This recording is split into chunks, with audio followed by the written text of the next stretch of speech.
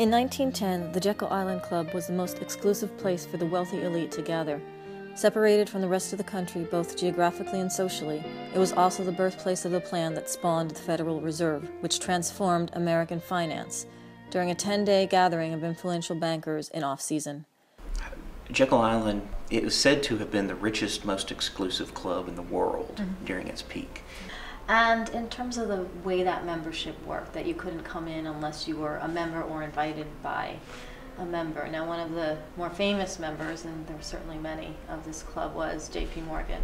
One of the interesting things about the Jekyll Island Club is you had so many members who were associated with each other through so many different business connections.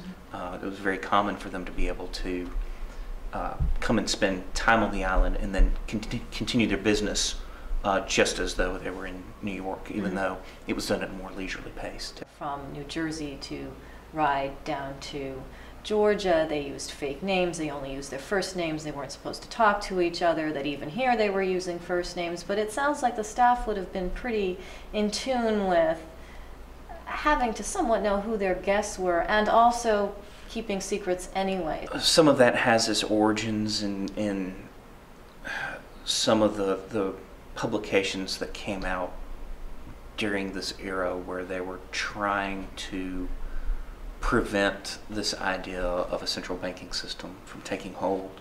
And so, you know, what could be better than people coming under assumed names and trying to create some sort of a nefarious system.